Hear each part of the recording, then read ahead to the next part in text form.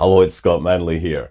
Picture the situation. You've got a shiny new rocket, it's all filled with propellant on the pad, you count down to 0, it lifts off and it begins to turn in the wrong direction. What do? Well, it's time to resort to the flight termination system. Those contingency plans are designed to make sure that that rocket will not become a ballistic missile and threaten people not involved in the launch.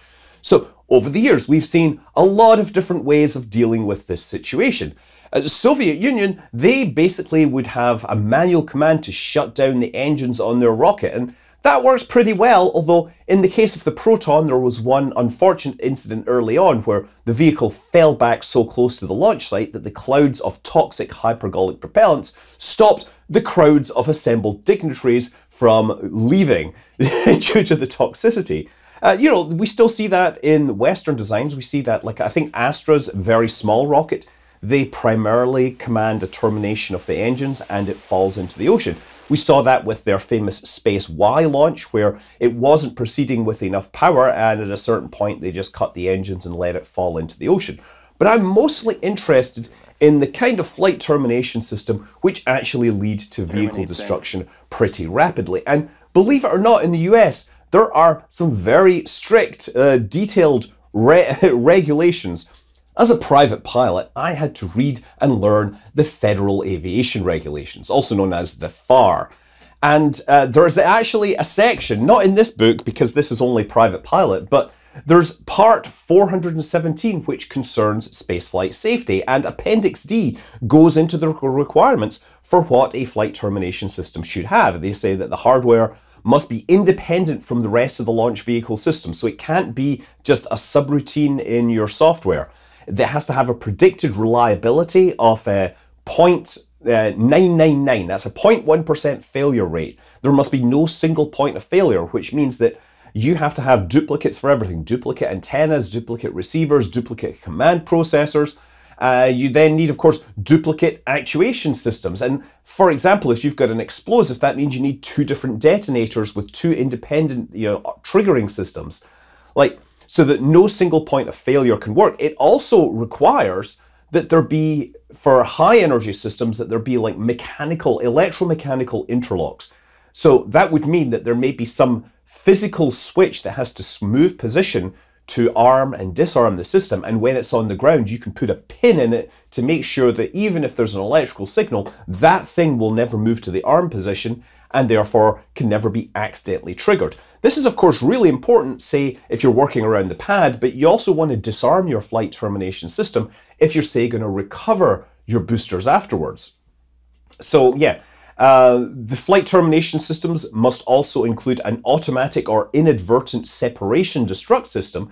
That is the case where a stage breaks up and you maybe don't have independent hardware on every single solid rocket motor, but you might have some connection that, if it's broken, says you have detached before you should, you are going to have to self-terminate. You'll find like brake wires all over the body in key positions so that if the rocket begins to suffer a structural failure, this will trigger the destruction system. When the destruct system should trigger, it needs to be able to render each propulsion system that has the capability of reaching a populated or otherwise protected area incapable of propulsion without significant or lateral longitudinal deviation in the impact point, which means that when it's triggered, it needs to stop any change in the impact point as quickly as possible. It needs to be able to terminate the flight of any inadvertently or prematurely separated propulsion system, right? So that's like the solid rocket motors. You need to destroy the pressure integrity of any solid propellant system to terminate all thrust, or ensure that any residual thrust causes the propulsion system to tumble. So that way you can like blow out a port in the side of your solid rocket motors and have them spin end over end. And you also need to disperse any liquid propellant, either by rupturing the propellant tank or some other system where you maybe initiate a burn, preferably in a giant fireball. And ideally you want to burn off any toxic propellant before the vehicle hits the surface. So yeah, the US regulations have that the flight termination system has to be logically separate from the rest of the rocket systems. And so you can imagine it as like a simple end-to-end system with antennas at one end that are receiving like GPS and commands from the ground, telemetry. They'll maybe have like some processing units. It might be receiving some data from the rocket, but it won't be sending commands back to the rocket itself. It doesn't want to rely on any of that. There'll be a pair of batteries, of course, for redundancy. The processing units will both do their own thing, and if they decide to initiate an explosive, you'll have the initiator systems for the explosives with their relevant interlocks, and finally, the explosives, which actually perform the job. And so you can imagine that in ground control, there is somebody that is sitting next to a big red button that has the authority to push that to terminate the flight. And I say big red button.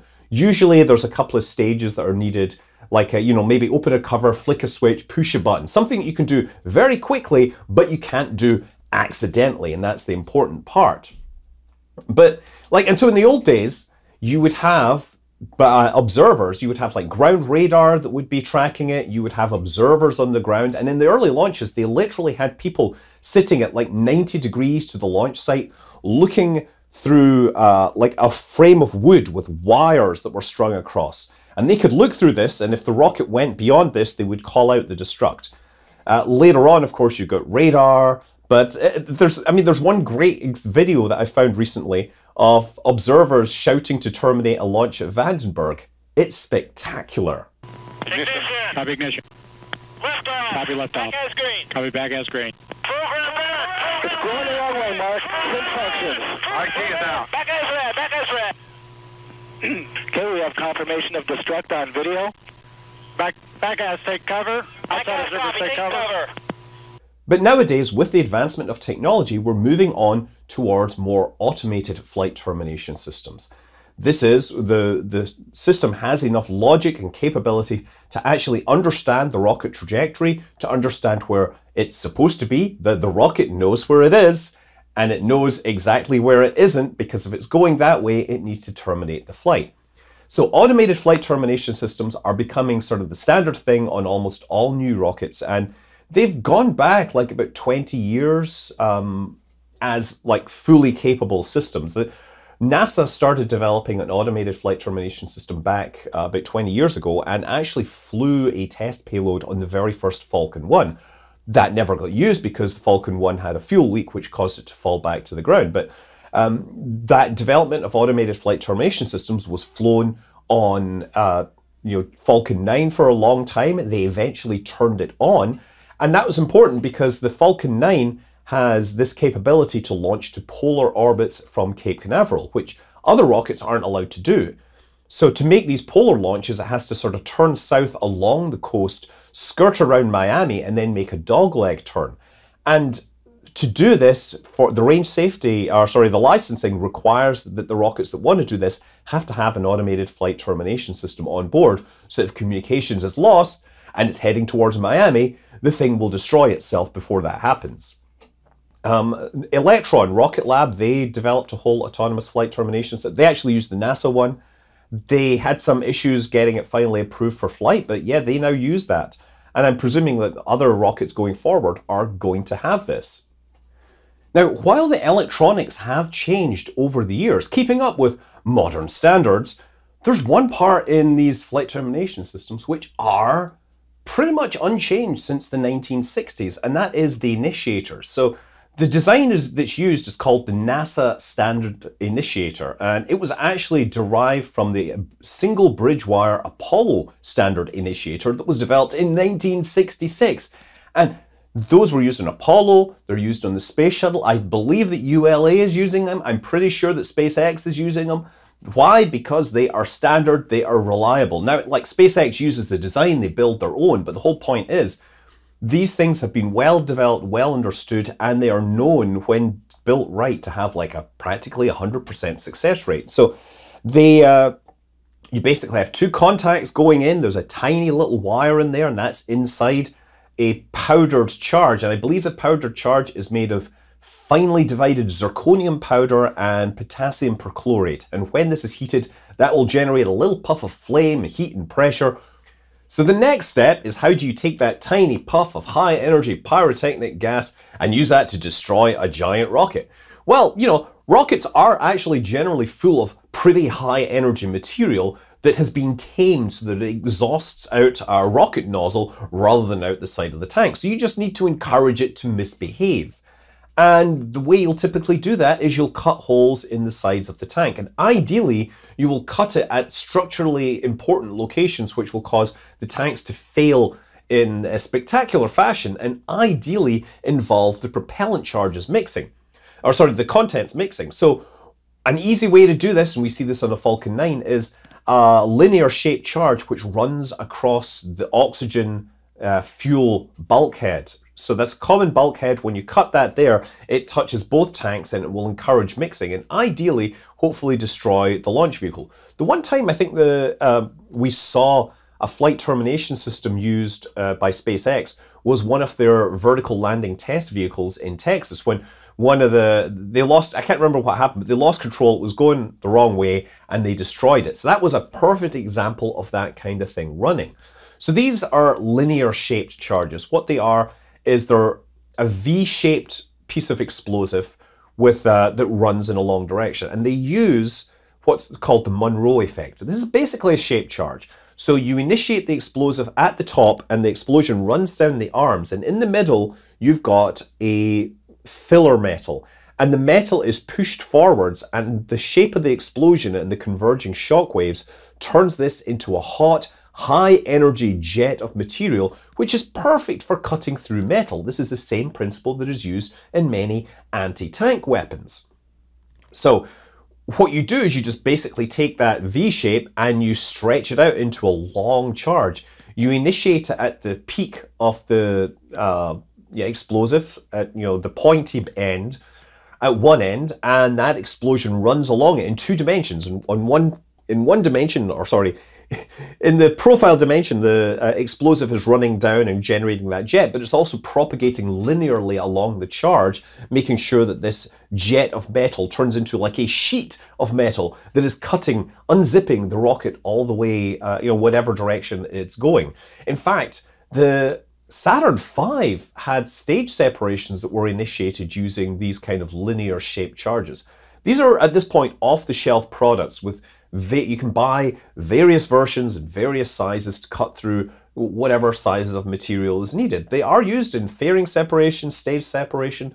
They are pretty well understood pieces of hardware and they're perfect for terminating a rocket.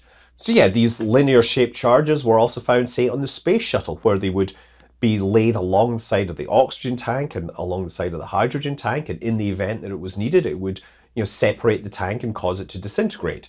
But the space shuttle, of course, had most of its thrust coming from those giant solid rocket motors. And the thing with solid rocket motors is that you can't really shut those down.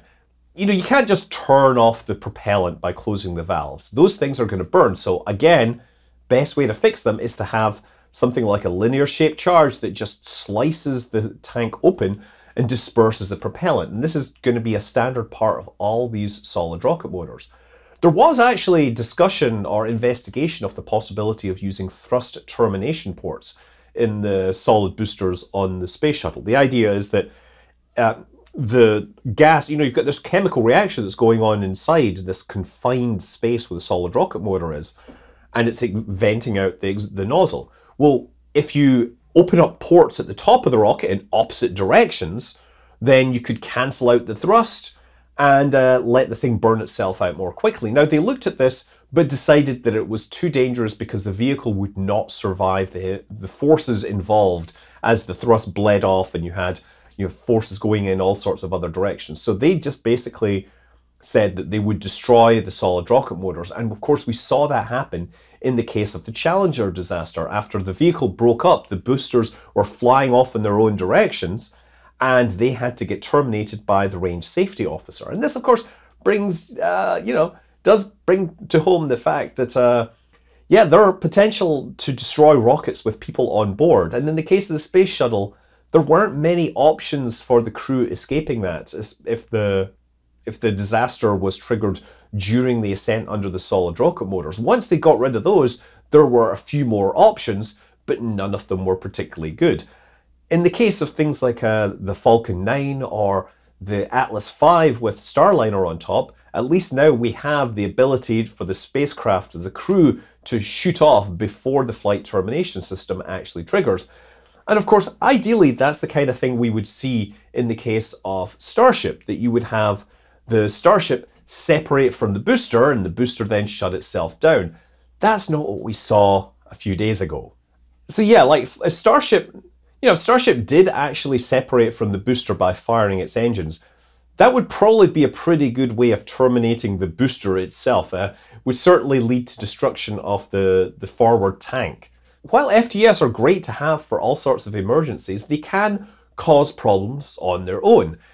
In December 1959, the third attempted launch of a Titan missile.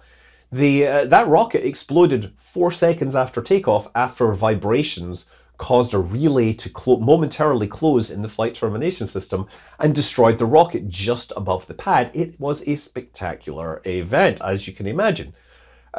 Also, just developing and standardizing these things can be problematic. There's a story that's told about getting Ares 1X approved for flight. They were going to use the same FTS that was used on the Space Shuttle boosters, but with a single booster and the stack sitting on top of it, the vibration environment was going to be significantly different from that on the Space Shuttle. So they modeled that and they realized it was going to go beyond the ranges the system had been spec'd for after about 70 seconds. And that was going to be problematic. Now, they had figured out that after 90 seconds, even if the booster did go off course at that point, it couldn't make it anywhere that would be a problem. So they didn't worry about that. But 70 seconds, yeah, they had problems, and they were worried that not only could it trigger early, it could inhibit itself accidentally, or it could set itself in a state where it said that explosives were inhibited, but they weren't, and so if they were going to recover it, that could be a problem. So they spent ages going back to the manufacturer of various pieces of hardware and making sure that everything had been spec'd in the environments that they were expecting, so they could minimize their amount of tests and actually make the Ares 1X fly. And while you may have an FTS on your rocket, you may not want to use it for other factors. A few years ago, there was an Ariane 5 launch, which, due to a problem with its programming, took a slightly more southerly trajectory than it should, and it ended up flying along the coast of Guyana. And by the time they realized that this rocket was going off course, it was too late to trigger the flight termination system, because they would have guaranteed to have dropped flaming debris into populated areas. So they didn't trigger the flight termination system. They allowed it to continue to orbit, and both satellites actually made it to their final destination, although one of them had to reduce its lifetime because it needed extra propellant. So that's a rough overview of flight termination systems. There's a whole bunch of stuff out there, actually not that much good information, but we're glad that rockets come with these things, and yeah, I'm glad that I don't have to worry about debris getting dropped on my house. I'm Scott Manley. Fly safe.